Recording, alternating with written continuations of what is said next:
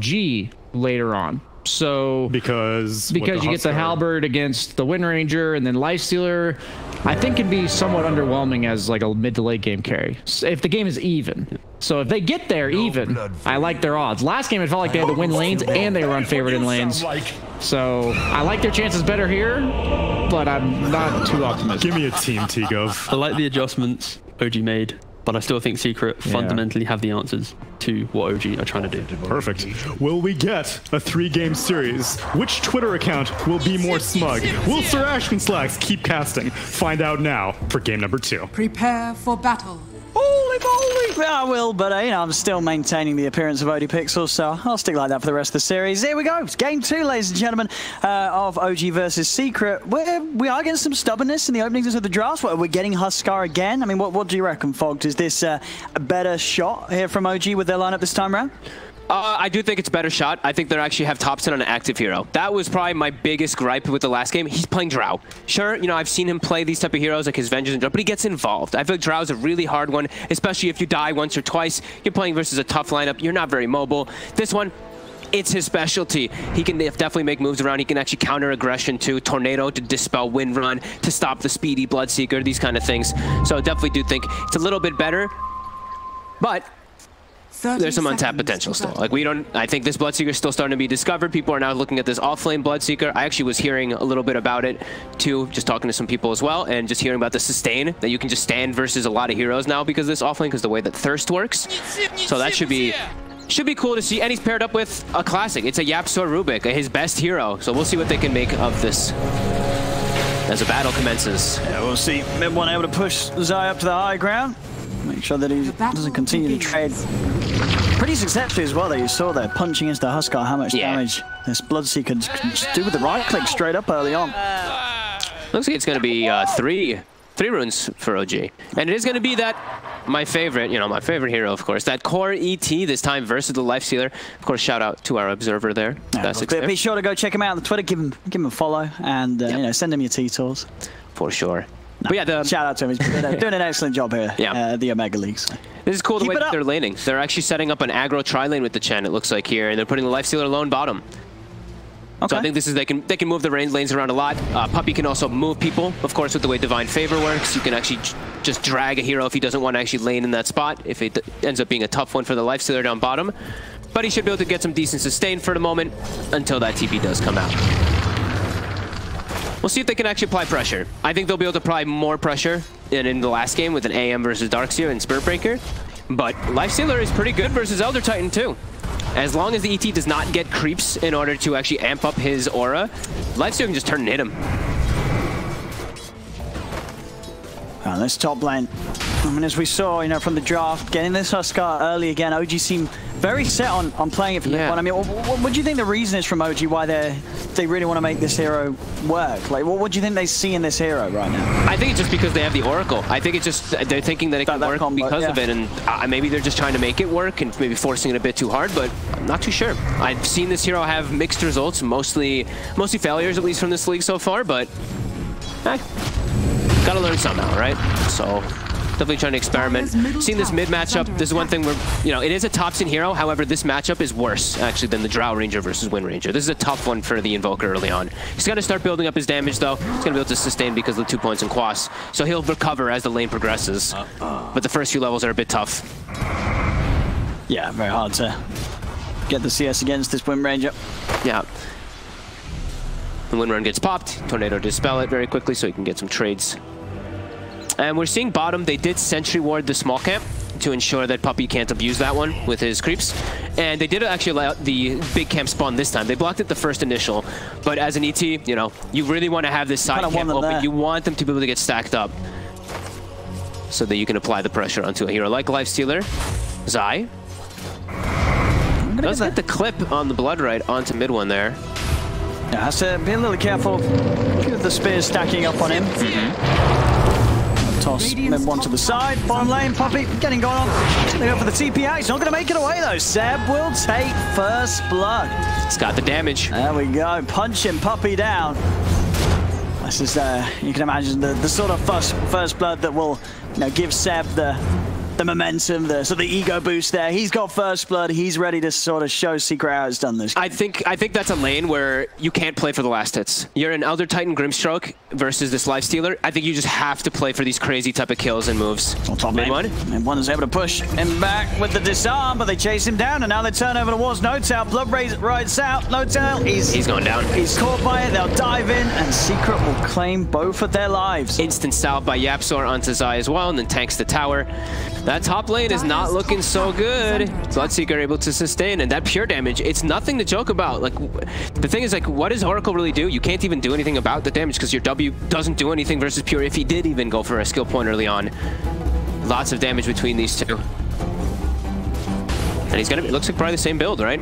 I think the Veil worked really well last time. It's not like he has as great of a like team there's no lineup with it, but Rubik's good. And Rubik's gonna be able to get some Grimstroke spells eventually. See 4-minute rune, rotations coming up. Both supports from Secret emphasizing this one. They really want to fill up Nisha's bottle. Yeah, they're going to be able to do so. DD rune as well. Spawns on the bottom for Nisha. And they can do these rotations a little bit easier because they have these strong side laners. This Rage built-in Lifestealer, this Thirst speedy Bloodseeker who's had a good start. They can move for those runes early on and not jeopardize their side lanes too hard. Sure, like Matu's going to get pushed away from the wave, but he's not going to die down here. No. Unless he misplays, like, completely. Or they get an early point of silence. But now Saksa, he steps up a bit far. Matu. Whoa, the damage. Gotta be a little careful of those punches from Seb. The dispels. That creep, they have to kill it. You have to get rid of that one there. It can dispel both the Inkswell and it can also dispel the Astral buff onto the ET. So yeah, they have to make sure that they get rid of that one there.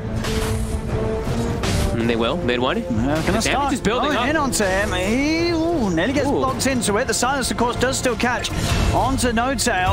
And No-Tail will get the kill in return, but he may die as well for this as YapzOr's hunting. Can he find the final right click? No-Tail duking it out in the trees, getting the Purifying Flame heal stacked up. He'll be able to survive that as he hides himself in the trees. Looks like the pushback actually got YapzOr out of range to be able to lift and throw the Huskar into the Blood Rite for a second there. Ends up actually getting them a kill. And now bottom. I mean, Seb has actually forced out the Lifestealer. Yeah, so all in all, though, 5 minutes in, definitely improvement from what we saw in game 1 from OG this time round, coming out solidly even across the lanes. Yep, and we see, I think YapzOr maybe just snagged that from Nisha a little bit there. Nisha was pinging it, but either way, they got those bounty runes top. And we see Matu. He can safely TP back to base because he can just get raptured all the way back with the Divine Favor from Puppey. So keeps himself there. Shackle on the side. All right, he's going to be able to find No-Tail. No-Tail turns with the disarm, but the two of them will be able to play around with him and kill him off. The kill for Nisha. YapzOr didn't take the kill with Fateball. What the hell? Yeah, I mean, that's when you know the Secret are trying their hardest. Yeah, seriously, what no kill stealing today from YapzOr. Instantly ruined. Nisha does not get lucky. Guessing bottom. Topson will be able to deny out the invis. Doesn't care about it. Already Urn finished up for Topson. And like we said, this game, Topson on an Invoker, he can deter a lot of the aggression. Especially versus a hero like Wind Ranger, that you can dispel that Wind Run. So he can easily show up and counter gank, or even set up ganks, because they also do have the ET with the Invoker. So we've seen that one earlier in this tournament in particular. Tornado plus Stomp, easily to land and set up those EMPs. Dire structures are fortified. Nice. Using the forehead to deny those extra creeps away from Nisha. Keep that pressure in onto him, onto the tower. There's that little purge creep again. They have to, I mean, this little purge creep will make their bottom lane not be able to be aggressive at all. Top Zai. Top. It's going to start playing aggressive as he hits 6. Drops the Blood right down. Not quite in a position to kill off No-Tail, but the Fade Bolt is destroying mid one there. They take him out again. Bottom lane, Seb trying to go in onto Matu. Puppey and Matu trading back though onto him. This dispel, I mean this creep, like he had a ton of astral stacks there from the creeps on the side, but it just gets dispelled off all that damage that he builds up. Matu's getting low again here. Here comes the creep to purge it off, but it might be late. They're chasing in. Seb, he's diving for this one. YapzOr able to TP in reaction, and Seb, he gets a little too aggressive there. Not expecting YapzOr purge creep to be able to TP across. And as you say, Puppey with that micro setting up the Secret to find both of them down there. YapzOr 6, it's 7 minutes in. Wait, what the hell? That kill top really surged him forward there, but I mean, that's all right. Level 6 with Arcane Boots pretty much done. Typical YapzOr, even though he didn't secure the kill with Fade Bolt earlier. And that was very ambitious there from Seb, that dive. He went in, and I don't think there's many scenarios where he gets out of doing that. I mean, I'm sure maybe he could have got Matu, like there was that chance, but didn't play out. They tried for the cheeky play with that like silence coming with the Phantom, but wasn't able to get it. Nisha though, rotation from Saksa. The silence, but Yapso's going to be able to break the combo initially. Thompson still has the Inkswell on him. They've got the nukes on. Tanisha back up from Zai, coming in from the top lane. Oh. Straight away, they pop the Invoker. They will lose the Wind Ranger. Zai's going to try and chase down Saxon and No-Tail. See how much more they can go for. There we have Zai leading in. Stun connects in onto No-Tail. Blood Bright's down. No-Tail will get hit by it, but the backup's here from Seth. And Seth will start to push the two of them away. Yapsor's able to grab the bounty ring. They've been left there for the last 3 minutes on the way out. Gets his Arcane Boots completed because of that too, and he's being able to give Zai mana. So Zai in fighting form again. My God, the blood rate damage. That early on when he's already level 7, so it's 300 pure damage. It's the highest effective nuke in the game. Radiant's Look at Soxy, he has to dance around here to try to dodge it. We'll be able to. Maybe having a shot at killing offside here. They get the cold snap and the EMP. Zai needs help. It's coming in. Puppey with the TP. Zai is into the trees and he's away. And he's speedy now. I couldn't quite kill him there, the three of them. Tons of moves coming out from OG to try to respond to Secret's advantageous start again. Yeah, into 3. And look at this, like Matu now is able to get so much space out of bottom when it was looking like he was going to suffer maybe a tiny little bit, but now Svermus got the armlet done. And something that Elder Titan does not like playing versus is any of that plus armor as your aura. Sure, your astral works, but your actual natural aura gets countered as mid one. Nisha's trying to catch on to mid one. It's a freebie. Middle tower is under attack. This is going to continue to just enlarging the difference between mid one and Tumberman's game. Like we're seeing the timing, as you say, on Matu's armlet in comparison. He's going to be able to do so much more at the point where mid one's not going to be quite ready to turn up to these fights. Yep. The only way that they can get those type of kills there is if Saksa actually gets the Phantom from the tree line. If he does it out of like in fog and he gets the silence off initially, then maybe they can go for those connects, but not able to do so the last few times. Matu will outclick him for the rune here. Again, he has the rage. Yeah, it's not a. You're never catching up to this lifestealer now with the phase boots, the rage. And now now he has the armlet done pretty much. So that much stronger. He needs just a couple more last hits, and he will have it. Top, forcing reactions, going for a dive here with the Fade Bolt, with the Blood Red as well. So much burst damage with this early Veil too. And again, this early lead. I mean, 10 minutes in, but it's a 4K again. Lead. Yeah, and Thompson, like that one death actually costs him so much. Look, he's down with the supports, with the Rubik, with the Bloodseeker, the offlane. Net worth is crippled a bit here.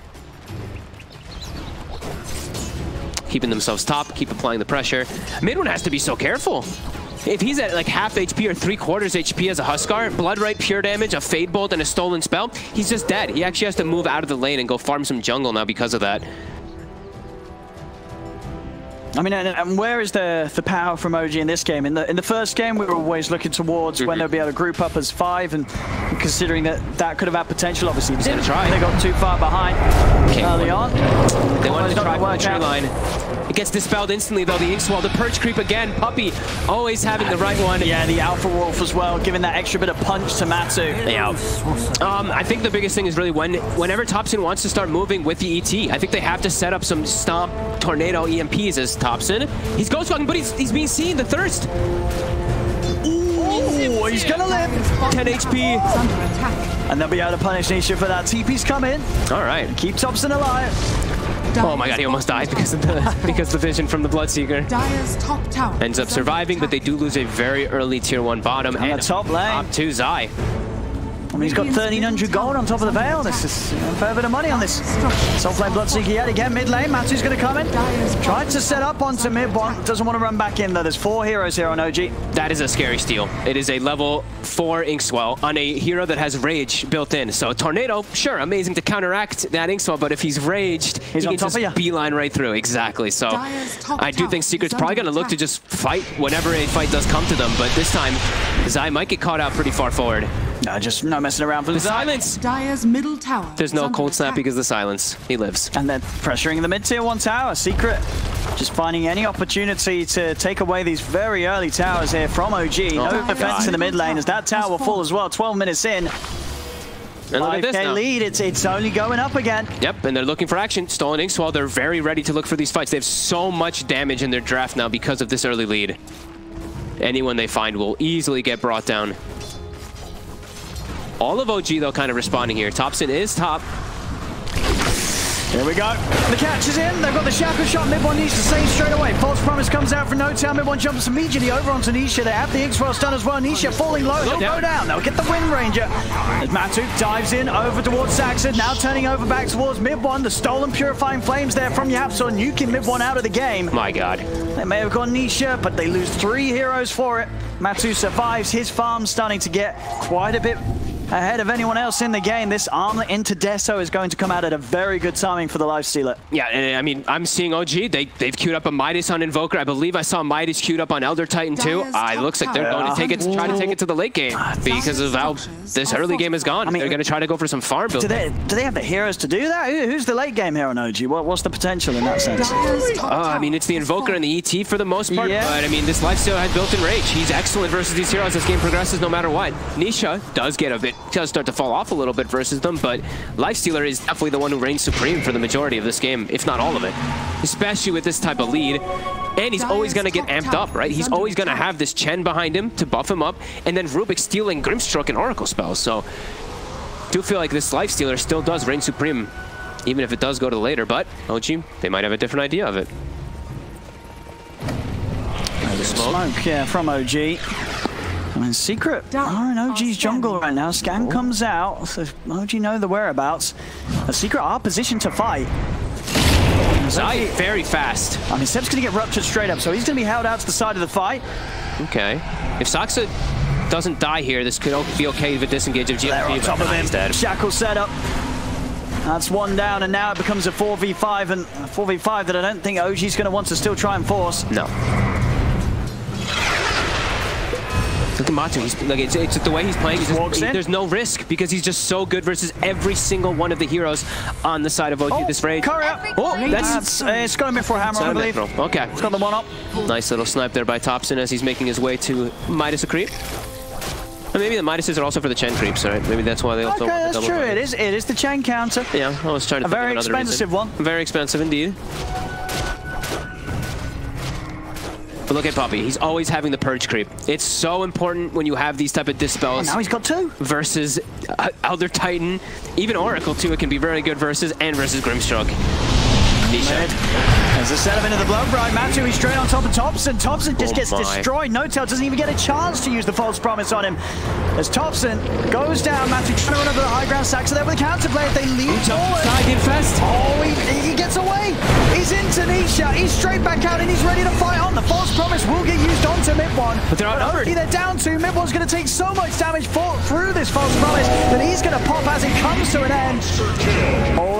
This is insane. It's starting to look like a bit of a replay of game 1. 8k lead, 16 minutes in, 18-5. They're just so good at looking for the right fights, and they've got a mech to counteract everything there already. OG, they're nowhere near that type of mech. They have the one save, they have the one false promise, but look at the way that Matu's playing. We're saying he's playing with no risk, no care. He's just running through heroes, targeting exactly whoever he wants, and they lose Thompson at the start of it, so it was a fight that was near impossible anyway. I mean, Secret's just out of control. Secret indeed.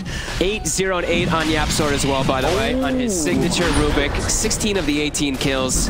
He's having an impeccable performance. Dire's top tower is under attack. Just look at the damage split between the 4 of Secret. They're just in tune. Everybody's making plays on Secret. Everyone's getting equally involved.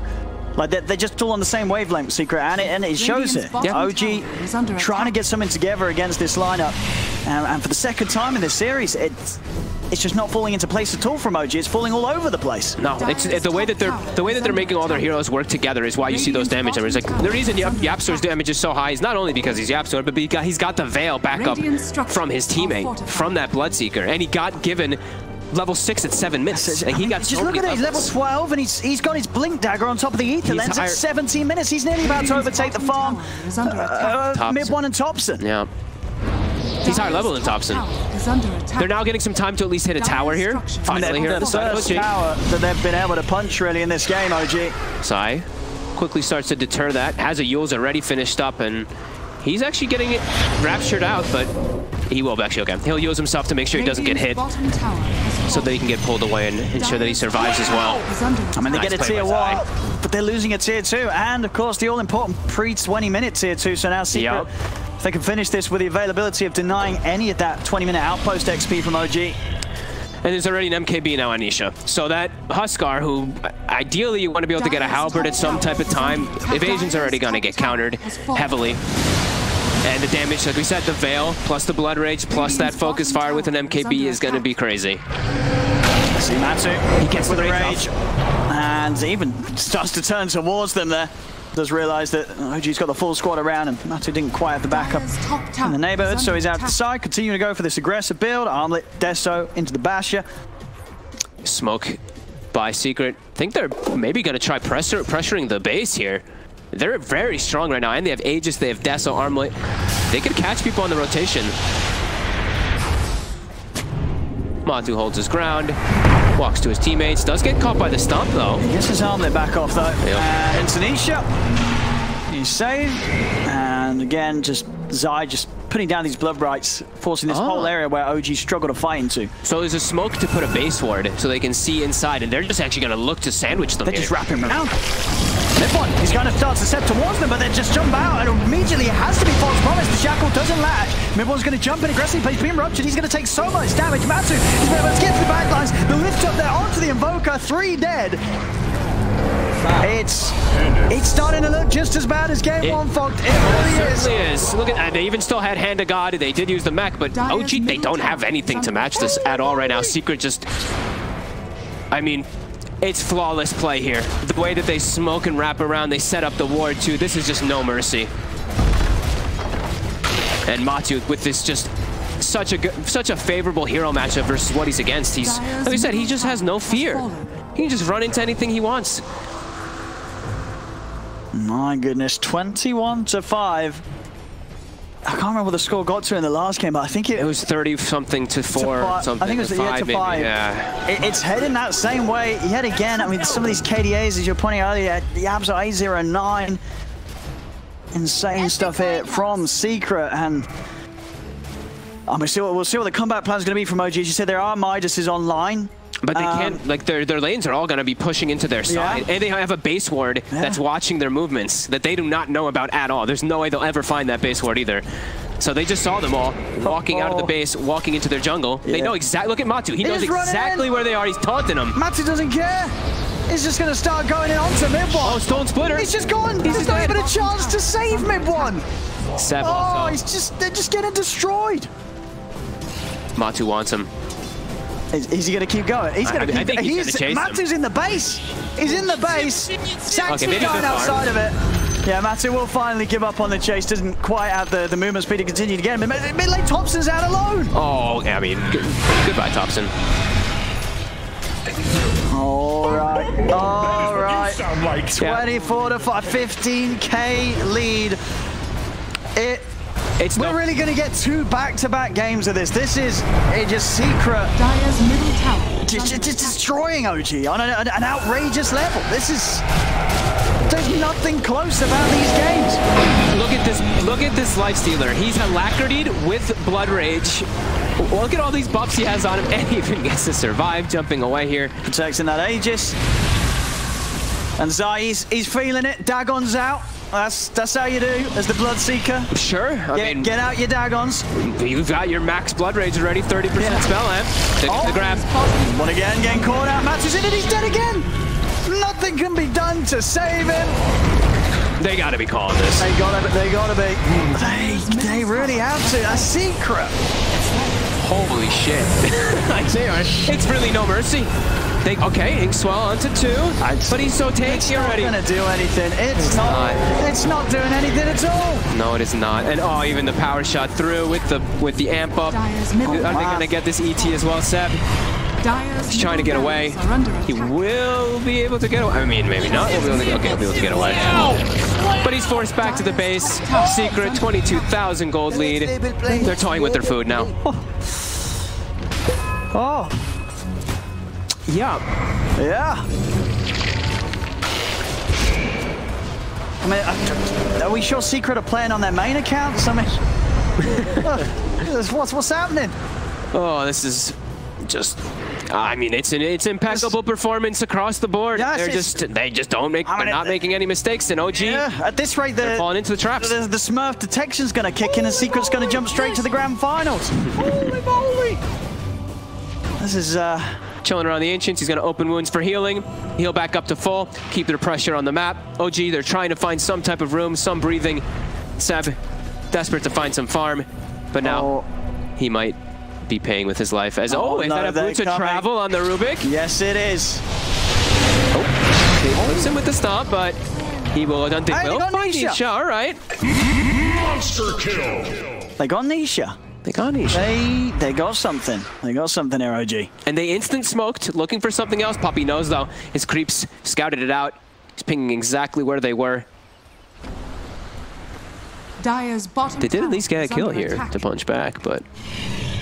They're going to need quite a few more of those. They're down 21k here at 23 minutes. Matu is such a... Matu can just run at them. Look, he has just taunted He has 35 armor. Like, what do? You know look at that can touch him. He can kill the 3 of them, probably. Just run. They have to reset and run away. Oh, another kill. Oh, they find... That's a lot of gold. There's a rupture onto Thompson. They found 2. Thompson's going to go for the TP out. Oh, No Tail gets left. Oh, but he's out with the TP, and there's nothing to cancel it. He'll survive. Okay. A bit of a punch back here from OG. I don't know if he... Oh, he does not survive. No. Did he stick? He had 19 stick charge. Oh, he didn't pop the stick. Oh, I think if he popped those... That may have saved him. I mean, they did so much damage to him with the hits, with the Deso. True, that may have not saved him. Maybe not. Yeah. I thought the fountain region might be enough to actually heal him up, but oh my god. I guess Matu just hits that hard right now. Yeah, they're too big. Dire's bottom tower is under attack. They've got the detection, Thompson, the Dagon. He's dead. He's out. He's going to buy back. And Mid1's going to try and turn. He jumps in onto Puppey. Oh my god, Puppey's just, look at him just slowing him with the Ghost Lady. The lift is holding him in the blood right. He's gone again, Mid1. He's gone again. It's under attack. OG just pushed back up to the bay. Whoa! The Yabzor swagging in with the light break. As OG, they're just getting pushed back by the blood right. Shackle won't latch it. Secret playing around into the siege creep. Matu goes. Another rupture. Ready for some Carty action. Oh, Saksa, he's been spouted. He's been found. Stuns the Carty, but pays with his life. I mean, they're getting Dagon now. That's when it's rough. When you're getting Dagoned. So just look at this. The blood rights to zone them away from going back to their fountain. Punching. Oh, we'll turn. ET. Zai on the run. Oh, he's got Essence Ring. He's away. There's another stomp. They get the stomp. Okay, and the setup there as well. Onto Yabzor, Mid1. He's going to look for the kill. Matu goes in with the rage onto Mid1. Mid1 is gone. No save available for No Tail. The false promise is still on cooldown. No Tail goes for the disarm and the TP out back to base. Will make it away. Nisha able to finish them off with the power shot. As Thompson goes down, the bottom racks are claimed. 38-9. Over 1k a minute lead here. Yet again for Secret. 29k advantage. Nisha was trying to run away and Matu's like, no, we're going in, not out. I mean, they certainly are. No Tails out. Right up to the fountain. Nisha dives in. It's a team wipe. GG is called. It's under attack. And not the once, but the twice. Secret. They just decimated. It's not even close. It's not even